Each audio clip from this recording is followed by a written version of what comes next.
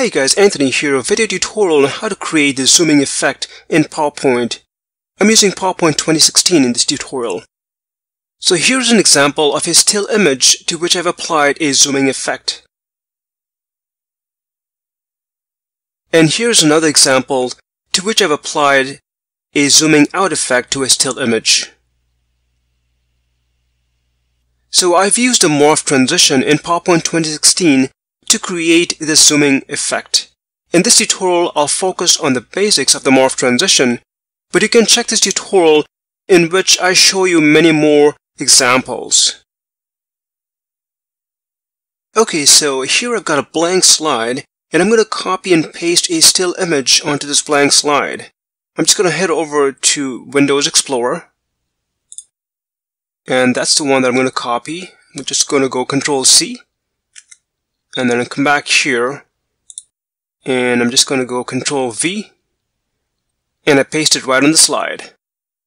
As you can see, the size of the image is not exactly proportional to the size of the slide.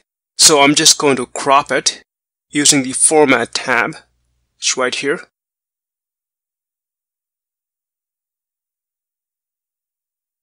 So I just used the aspect ratio of 16:9. So I'm just going to place the image exactly on the slide so I can fit it to the slide, like so. So on this slide, as you can see, the picture is exactly the same size as the slide. What I'm going to do next is I'm going to right-click. I'm going to go to this right section here where you see the slides, and I'm going to right-click on it, like so. And then I'm going to duplicate the slide by choosing Duplicate Slide. So as you can see, I've got a duplicate slide exactly identical to the previous one. Then what I'm going to do is I'm going to increase the size of this image to make it much bigger than the slide. So what I'm going to do is I'm going to just zoom out of this first, of the canvas or the slide. I'm going to move the picture just off the slide.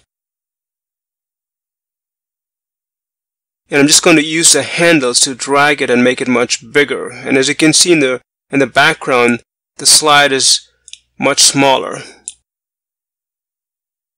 Next, I'm going to align the picture so it's in the center. So I'm going to use the Format tab once again. And now it's time to apply the Morph Transition. So I'm going to go to the Transitions tab, which is right up top here. And then I'm going to choose Morph.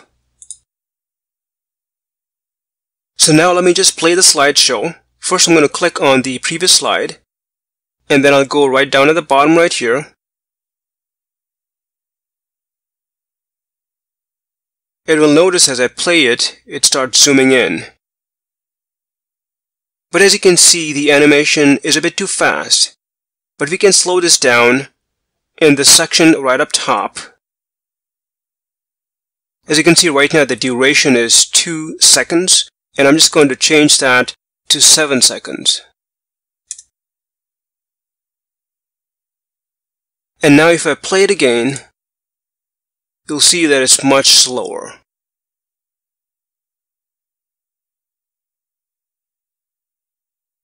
And that looks much better. So that was the zooming in effect. Now let me show you the zooming out effect. And essentially, you use the same technique that I showed you. So what I'm going to do is I'm just going to reverse the order of the slides, and I'm going to drag this second slide up top like so. And then I'm going to click on the second slide, and I'm going to apply the Morph Transition once again.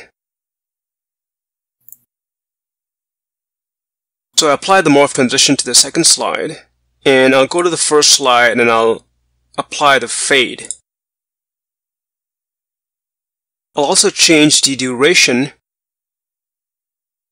for the second slide of the morph to 7 seconds. And if I play the slideshow again, you'll notice that it zooms out.